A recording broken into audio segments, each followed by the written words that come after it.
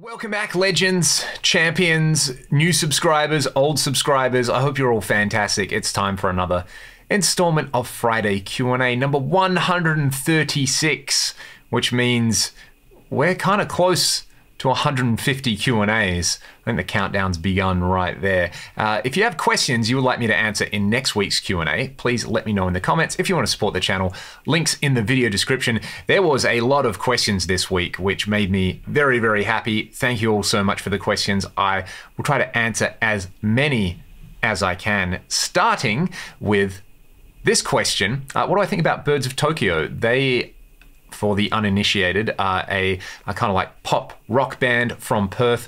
They have probably been the most successful Australian band in that genre over, say, the last decade, featuring Ian Kenny, who's also the lead singer for Carnival. So if you're a Carnival fan and you like your kind of poppier, straight ahead rock stuff, you're probably gonna like that because you probably like Kenny's voice. But their drummer, Adam, is actually he runs the distribution company. We release all our music through Firestarter Distribution. So yeah, they're nice people and I kind of wish them all the success. And I think they're playing at the grand final this year in Perth, which is a pretty big deal if you're an AFL fan. I really liked their first album when it came out, and from memory, there used to be a forum back before you had Facebook just kind of taking over everything. There was a local forum called perthbands.com, and I'm fairly sure they kind of met all the members there. So yeah, they're very much a homegrown success story. Wish them all the best.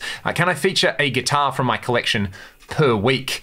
Let's do that. That will probably get us through like half a year or something like that. I'll noodle around with something at the end of this video. I won't tell you what it is just yet, but I will do it when I do it. The FM9 versus the Axe-Fx 3. Can I do a video with just the raw amp tones demonstrating that they sound the same? I could, but they do sound the same. There's a lot of videos out there with the FM3 and the Axe-Fx 3 showing that they sound the same. And I think I would probably rather devote my time and energy to showing people how to use stuff rather than doing like the comparison clip thing. I know I've done a lot of comparison clip stuff in the past, but it's not something I'm super excited about at the moment because I just have so much other stuff going on at the moment, especially with the channel and pieces of gear I want to get demoed and out there. So hopefully some other kind person will do that. If you got a bunch of old 80s like OG shredder guitars, should you get rid of them and maybe trade up for something more modern? This was like a car, and you know, you had like some kind of mid-level car from the 80s that you were still driving around and it was costing you a whole bunch of money in fuel, and you were like, should I get a Tesla? That would be a bit of a different question, but guitars don't work like that. And I feel like I've said this before, there's multiple reasons to own guitars. There's the functional reason that, you know, you want a guitar to play. There is the sentimental reason that it's a guitar that you've played for a long time, and there's a bunch of other reasons out there. So yeah, I'm not going to give any definitive advice either way. Maybe just think about what you want kind of tone-wise and playability-wise out of the guitars. And if your current guitars aren't doing that and you can find something that is going to deliver that, then that's a good reason. If it's just I'm kind of bored of this guitar, I want a different one, then you're probably not going to find long-term happiness with anything like that. Can I do a video on Steve Morse and the Dixie Dregs? Maybe some 5-minute lick stuff, maybe a bit of Too Many Notes from his amazing solo album, High Tension Wires.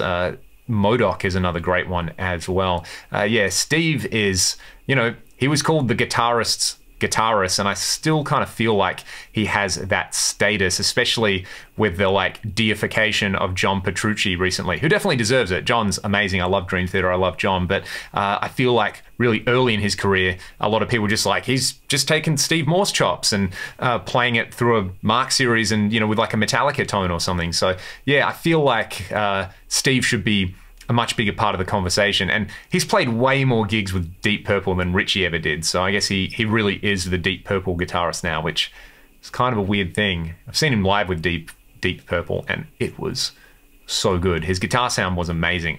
I love Steve Morse. I'll go and check out some Steve Morse this weekend. All right, Am I going to gig with the FM9 over the Axe FX3 because of portability? Yes.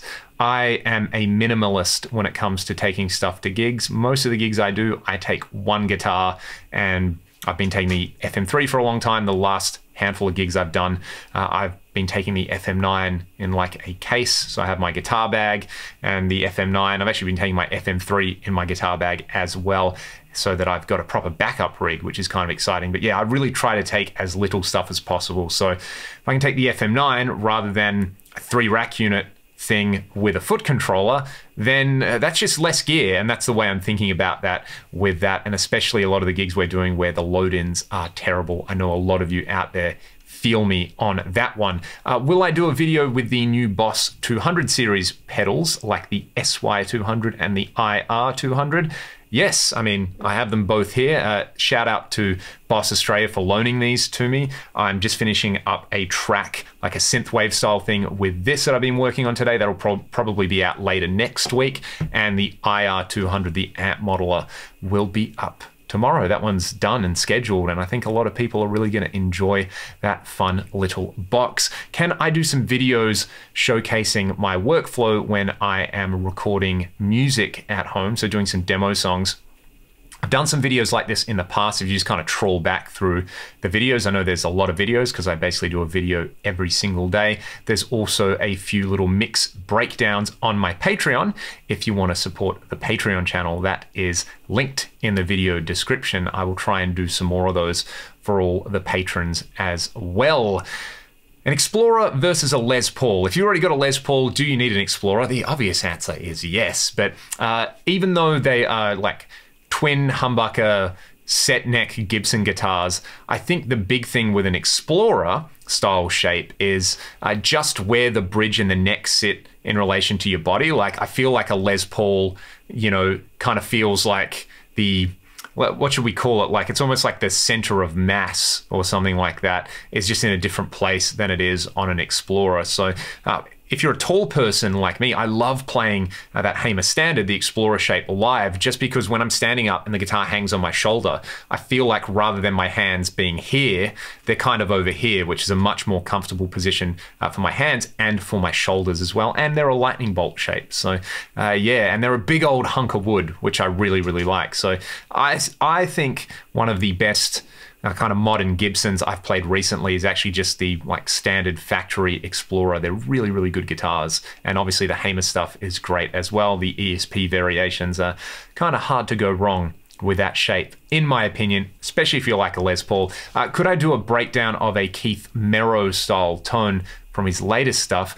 I would probably guess if you were just plugging your guitar into an amp and a cab or into a modeler or a plug-in and you're not getting that sound, it's probably because a lot of that stuff is, I'm going to guess, double or quad tracked. I haven't watched a lot of Keith's channel recently. I want to say maybe 5 years ago, he was one of the first YouTube demo guys I was really aware of, and you know, just him demoing all the different pickups and amps was pretty cool. So maybe I'll deep dive on a bit of Keith.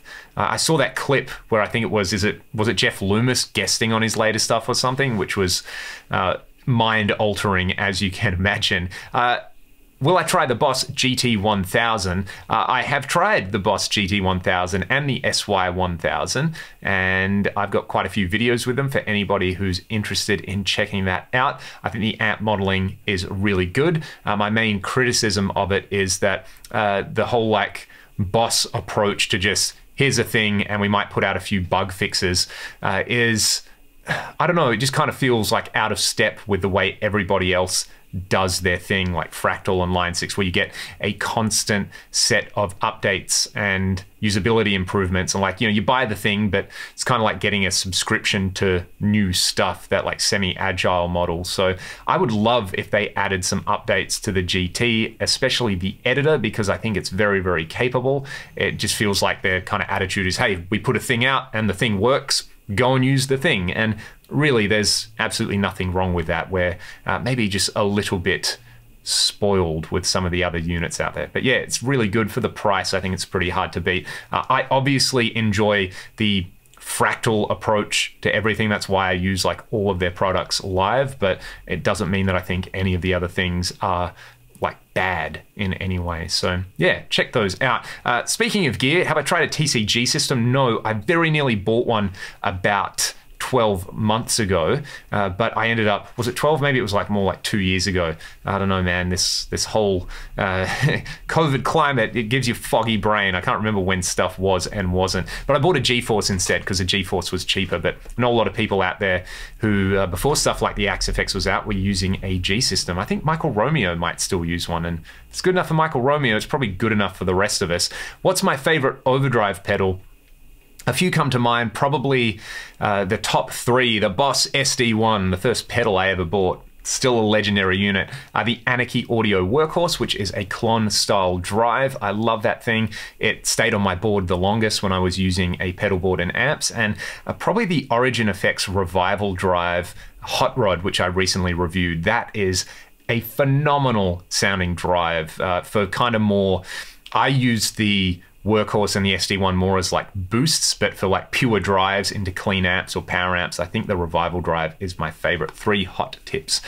Right there, Dave Murray from Iron Maiden. Yeah, I rate Dave big time. I love his tone, I love his phrasing, I love the way he uses like hammer-ons and slides and legato playing, and him and Adrian, the way they play off one another on all the kind of classic era Maiden stuff is just awesome. I feel like Dave is, you know, he's like the velvet glove, and then Adrian is like the iron fist inside the velvet glove there with the way they attack their leads and their playing. So yeah, Maiden, what a band. What a band. Do I like Down? I do like Down. One of the coolest things I think I've ever seen was one of my buddy's bands played at the last Soundwave Festival here in Perth, and Down played, and Phil was just roaming around backstage, just being really cool. Got to meet Phil, gave me a big hug. I nearly like broke all my ribs doing that, but he got a whole bunch of different people up to do Bury Me in Smoke, and I feel like there were some of the Macedon guys and a few other guys, but yeah, they were fantastic live, and I think their live sound actually has been captured very well on their recordings. With the camera stuff, this one pops up quite a bit. I think a lot of people have taken my recommendation with the Canon EOS M50, which is a camera I use for all these videos. I can tell you the settings I'm using, which I have the shutter speed at 1/80th, I have the f-stop at 3.5, and I have the ISO at 1600 on manual film mode. But if you're not getting the same results, it's lighting. Go and spend money on lights before you spend money on any other camera upgrades like lenses or anything like that. I have some soft boxes that I got from Amazon, and they add an immense amount of light to this room, and they make it really easy to get, you know, decent looking footage for I would say a relatively inexpensive camera. Just get some good lighting. That's all you need to do. You could get a ring light from Amazon for not much money. Put the camera in that, and then your source is always lit. That's another way to do it. Was it a bad idea to buy an AX8 a year ago? No, the AX8's amazing. Go and use it and make some music with it. It's still an excellent form factor. I still gigged mine when I had an AxeFX 3 before the FM3 came out. The firmware development was pretty mature on it. There's a few things which I think have definitely been improved on with stuff like the FM9, namely the layouts. The modeling's been updated, there's some new effect types, but if you know what you're doing with the AX8, you can get world-class tones with it. Don't fret. Like anything, you can get world-class tones with like an old pod. So many albums were recorded with those. I feel like anything past that is just kind of gravy on the top. Speaking about revisiting old gear, the pod is something that I revisited recently, and I've been doing the whole just kind of rack mount gear thing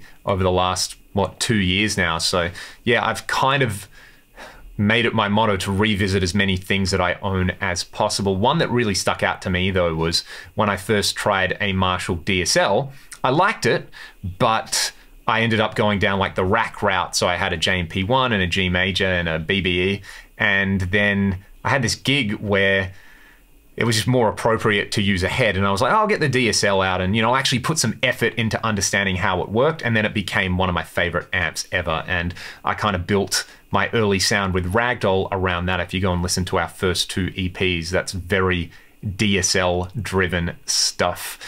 Oh, We're almost through all of these questions. This is great. The band Nagura Bunget. Yes, there is a blast from the past. I actually looked them up just before I did this, and I noticed that they had a new song out.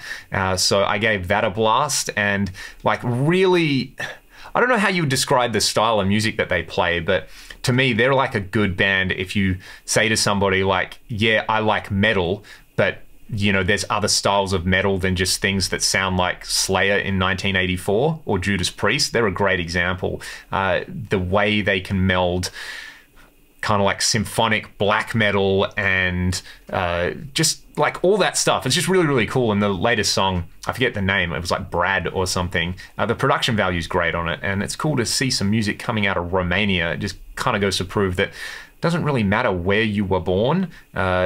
There is this language called music that you can learn to speak, and you can use it to communicate with other humans around the world. And that's pretty amazing stuff. Victory amps. Yes, I've tried the Kraken. My buddy Nick, who has lent me his JCM 800 and his Plexi before on the channel. Thank you, Nick, if you're watching this. You're a legend. I think he owned a Kraken for a while, and that sounded really cool. I liked the like 5150 inspired channel on it, and for such a kind of small amp, their cabinets sound really good as well. So yeah, absolutely awesome amps. I think they were same guy who did Cornford amps for a while or something like that. I might have my wires crossed with that one. If so, let me know in the comments. And before we do Guitar of the Week, aren't we meant to be in lockdown? What am I doing playing shows? And isn't Australia basically just North Korea at the moment? You know, I really strive to not delve into the political content right here, but I will just say, clearly not in Western Australia. Australia is a very, very big country. It is a federation of states, and every state has a different approach to COVID-19 management. And Western Australia's has mostly meant that we have zero COVID in the community. You can visit the Western Australian government or any of the Australian government websites and actually see what the restrictions are, rather than worrying about, you know, I saw like Australia kind of went viral in the United States media, and I saw some stuff from both sides of the political spectrum, and I feel like both sides of them kind of got it wrong, including some writers I really respect from kind of both sides of the spectrum there. So yeah, it's like Australia isn't America. Just remember that. I understand that a lot of people who watch my channel are from the United States. I love the United States. You know, I have family in the United States. I love playing there. I love the people. Before I went to the States, I would read so many bad things about the USA. And when I finally went there, it was kind of like nothing like the depiction that you saw on the nightly news here. And I was kind of blown away by just how generous people that I met there were. And, you know, American civic and political culture is different to Australian civic and political culture. And I feel like with the way kind of news media especially has moved because of, you know, disruption with social media, it's so easy to just hear what you want to hear with any of that stuff. So yeah, Western Australia, we're doing okay at the moment. I'm sure there's a bunch of people who would like really, really vehemently disagree with me, but that's not my role to talk about this. You know, look out for my other channel, which is Political Hot Takes. You know, we have a show tonight at Convenience. If you're in Perth, Western Australia, we have a residency every Tuesday night. I feel like the luckiest person in the world at the moment. But like I said, all of these resources are available. You can go and make up your mind for yourself. It's time for Guitar of the Week. Guitar of the Week is this Schroeder Marksman all the way from Hamburg, Germany. It's purple, it has 27 frets. It's got a chunky late 50s Les Paul style neck with a Gibson scale, and it's the only guitar I have with a properly set up Floyd Rose style bridge on it. I'll play you all out with this. If you have any specific questions you would like me to answer in next week's video, please put them in the comments section below. I hope you all have a fantastic weekend. Stay safe, be good to one another. I'll see you next time.